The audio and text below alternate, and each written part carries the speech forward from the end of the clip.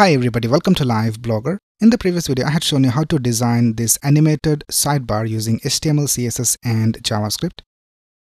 Now in this video, I'll show you how to make this responsive. So let's get started.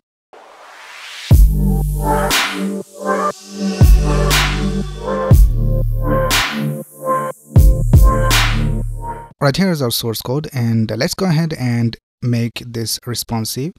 So the first thing we will do is we'll create a button to display and hide this sidebar, because when we are on the mobile version we don't want to display even this smaller version of the sidebar. We will just hide it altogether. So let's go ahead and create a division for that. So let's go to the HTML file, and here inside this custom sidebar, let's create a division and let's give it a class of sidebar button. Now in this we will have an icon. So let's go ahead and get the icon from heroicons.com. Right here I'm in heroicons.com and let's search for chevron. And let's just copy this icon right here, chevron right. So let's click on copy SVG. And let's go back and let's paste it over here inside this division. Right now we can see that this icon is displayed in the sidebar. Now we need to position this over here on the right side. So let's do that. Let's go to our style.css file and let's add some styles for that. So I'll just type custom sidebar button, and let's position this sidebar button relative to this custom sidebar. So let's tap position and let's set it to absolute. Right now let's set the width to 26 pixels. Right now let's set the top position to 50%, and now we can see it starts from the 50% mark. So we also need to type translate y negative 50%.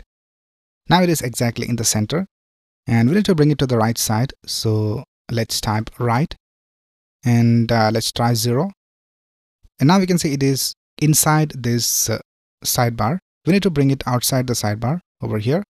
So let's add a different value. I'll just type negative 26 pixels, which is the width of our sidebar button.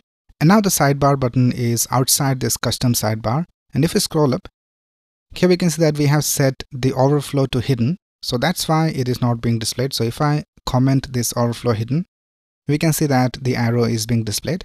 So let's uncomment this and let's go to the media query. So I'll just tap at media and let's tap max width, and I'll just set it to 600 pixels. So whenever the width of the screen is less than 600 pixels, all the CSS that we have inside this block will be added to our design. So here let's tap custom sidebar and let's set overflow to visible. Right now let's continue styling this sidebar button. So here let's add a background color and let's set it to 0D1B2A. And let's set the color of the icon to white. And right now it is not exactly in the center. So let's tap display of flex. Right now let's add a padding and let's set it to 8 pixels top and bottom and 0 for left and right. And let's also add border radius. So I'll just tap border radius and 0, 4 pixels and 0. So now we can see we have this rounded corners. And let's also set the cursor to pointer. Now here for the logo, we don't have rounded corners, so let's add that. So here let's type custom sidebar, and for the logo we have a division with the class of logo. So let's type dot logo, and here let's type border radius and let's set it to 10 pixels, 0, 0. Right now we have the border radius displayed. Alright, now in the mobile version we won't have the option of hover.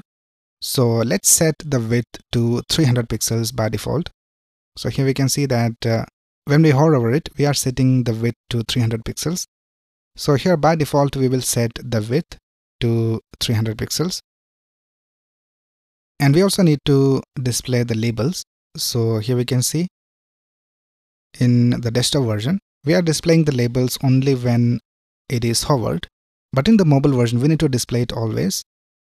So here, let's tap custom sidebar label and let's set it to opacity 1.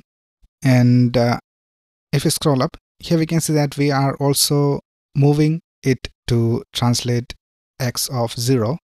because by default we are setting it to translate x of negative 20 pixels. So we are moving it to the left by default. So let's scroll down and let's also reset the transform value. So here I'll just type transform, translate x 0.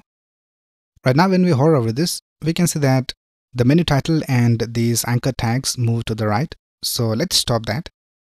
So here let's type custom sidebar, and we have this division with the class of menu title. So let's tap menu title, and we need to stop moving it when we hover over it. So here we need to tap :hover, and if you scroll up here for the mobile version, here we can see when we hover over it, we are setting the padding to 0.32 pixels. But if you scroll down, here by default the padding is set to 0.20 pixels. So let's add the same padding over here. So let's tap padding 0.20 pixels. Now let's hover over this, and we have some problems in the styling, and this should be menu title. So let's change this to menu title. And now if you hover over this, we can see that the menu title doesn't move. Now let's do the same for these anchor tags over here. Let's type custom sidebar, and in that we have division with the class of menu, and in that we have anchor tag. So let's tap menu A, and here we will set the margin to 0.24 pixels. Right now let's go over here and let's hover over this, and we don't have anything moving. Now the next thing we will do is we will hide this sidebar by default. So for that, let's go back to the sidebar, and here let's tap transform, translate x, and let's set it to negative 100%. And now a little bit of the sidebar is being displayed. That's because if we scroll up, here we can see that for the desktop version we have set the left value to 24 pixels. So here let's set the left value to 0. So let's tap left 0. And now we can see that the sidebar is completely hidden. Right now when we click on this button, we need to display the sidebar. So when we click on the button, we will add an active class to this sidebar. So here let's tap custom sidebar dot active. And when it is active, let's set the transform, translate x to 0. And let's go back to the HTML file, and let's try and add an active class over here. So let's tap active. And now we can see that the sidebar is being displayed. But if we remove the active class, the sidebar is not being displayed. Right now let's add the functionality of adding and removing the active class when we click on this button using JavaScript. So we have this button called sidebar btn. So let's go to the main.js file, and here let's tap const sidebar button equals document.querySelector, and let's tap custom sidebar button. And we also need to target the sidebar because we need to add and remove the active class. So let's tap const custom sidebar equals document.querySelector, and let's tap custom sidebar. Right now let's add an event listener to this sidebar button. So let's tap sidebar button.add event listener, and let's listen for the click event. Let's create an arrow function over here. Now here we simply need to add and remove the active class from the custom sidebar.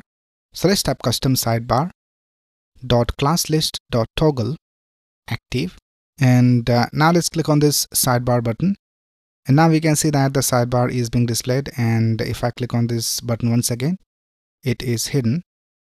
So everything is working all right.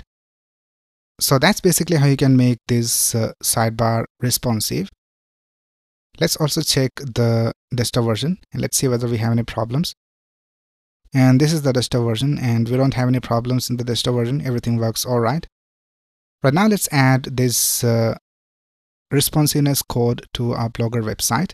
Right here I'm in the dashboard of my Blogger website, and if I open the website, in the previous video I had shown you how to add this to our Blogger website. And now let's go ahead and add the updated code over here so that it becomes responsive. So right now if we decrease the width of the browser window, it is not responsive. So let's add the updated code over here. So let's go to theme and let's click on this arrow and let's click on edit HTML. And let's scroll down and here we have the CSS of the theme. So let's scroll down and here we have the custom CSS that we added. So let's add the updated CSS over here. Let's go back to our code and let's go to the CSS file. And the updated code starts from here all the way till the end. And let's copy all of this and let's paste it over here. And we also need to add the changes that we made in the JavaScript and the HTML. So let's go to the HTML file. And we had added this sidebar button. So let's copy this. And let's scroll down. And we had added the HTML just before the body tag ends. And here, let's go ahead and paste the code for the sidebar button. And now let's also copy the JavaScript. So let's go back over here and let's copy this updated code and let's paste it over here inside the script tag. Right now, let's save this and let's see whether it works. Let's go back to our website and let's refresh this page. And we don't have any problems in the desktop version. Let's go to the mobile version. And here we can see for the mobile version, we have this sidebar button. And if I click on that, we have the sidebar displayed. So everything is working all right. Now we can also remove this icon from here if you want.